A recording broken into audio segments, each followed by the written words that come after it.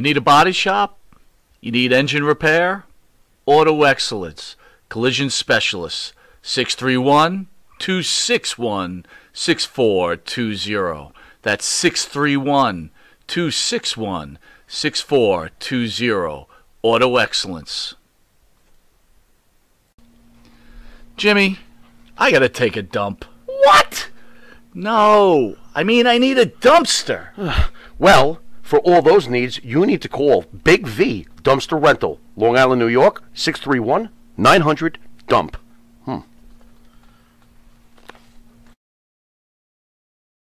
My opinion as a fan, okay? We're not in the industry. We're not experts. I'm giving you a fan's perspective. Because you did something very simple. You patted yourself on the back.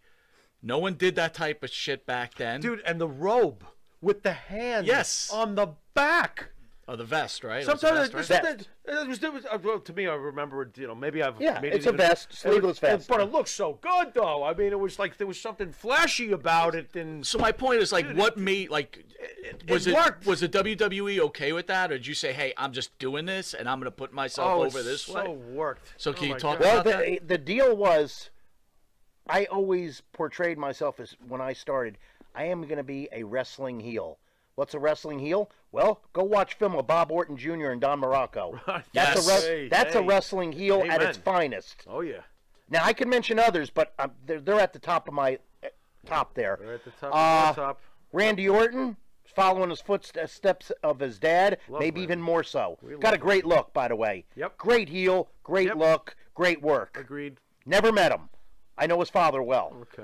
But, bro, you mentioned Morocco. Yeah. What a beast. Real quick, I want to stay on your character. Fan out there, Ronnie Roberts asked, why do you feel Vince really never pushed you? You were getting over now. You know you were getting over. You were getting over with us, right? Again, we knew who Barry Horowitz was. And we do remember the matches you won. So Vince is a pretty smart guy, right? Why didn't he give you the push? Good question, Ronnie. I've had that asked between that and the Hall of Fame over the last couple of years, and I really don't have an answer. I mean, I'll give you my answer, but I always just say, I mean, if some fans say it, I go, you need to go ask Vince. I don't know what to tell you. But forget about the Hall of Fame. As far as pushing me, I don't know. I had no heat. Maybe that was the problem. Showed up on time, never failed a drug test, never busted up a bar, never did anything but my job because I had a passion. Still do. And that was what I wanted to do. I don't know, and I'm not going to do nothing sexually or illegal, so that ain't going to happen with me. So you take me for how I am. Or was I jacked up enough? I'm in shape, but I wasn't jacked. But let me tell you something. You pushed Danny Davis. Nothing against Danny, because I like him, and a great referee. Right. Yeah. So sure. I really, I don't know, but somebody contacted me 2 months ago. Somebody asked Jim Cornette on his podcast about me. And you know what Jim said? And I never thought of this. All these years, you could teach an old dog new tricks. And here was one trick that was taught to me. And I'm not trying to put myself over. Sure. But this is what Jim Cornette said, because I listened to it for 7 minutes. Mm-hmm. And he says, I know Barry, blah, blah, blah. I know Jim from Crockett Promotion. I worked for him for Smoky Mountain.